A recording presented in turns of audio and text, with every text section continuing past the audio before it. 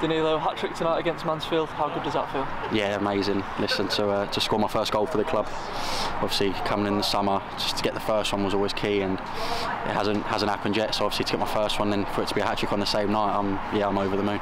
How good was it to score in front of fans? Obviously you got a lot of goals last season, but with the fans here it's a bit different, isn't it? Yeah, completely different. They were behind us, they've been great all season so far, and thankfully we've been able to produce results like tonight, even in the league. So yeah, we just need them to stay behind us and keep coming out in their numbers, and hopefully we can have a successful season here. Your second goal tonight, how much credit has to go to Simon Power for that? Came from their penalty of course, but he carried the ball all the way up the left wing and then picked you out in the middle. Yeah, listen, we done it in training last week, just me and him, just some crossing and finishing, and paid off tonight. I said to him after, like, it's pretty much what we did last week, so no, for it to work tonight, it's great, and credit to him, he's a fantastic player, and obviously putting balls in like that, I just want to get on the end of them.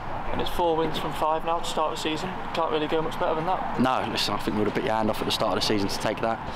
We're building as a team, and I'm really excited to be part of it, and I think there's a good atmosphere here at the moment, and yeah, we're just going to keep pulling in the same direction and just take each day by day.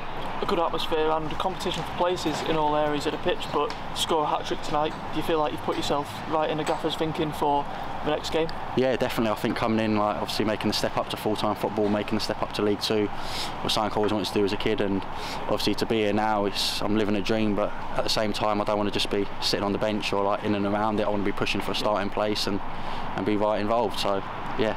And you mentioned the step up to League Two as well. Of course, your first goal against League Two opposition, does that give you confidence within yourself that you can go out there and really produce at this level? Yeah, definitely. So I think when I played against Barrow, I had a couple of snap chances and I felt like I fit in, didn't look out of place, so obviously tonight scoring against the League Two opposition just gives me confidence and something to build on for the future. Thank you and well done. Cheers, thank you very much.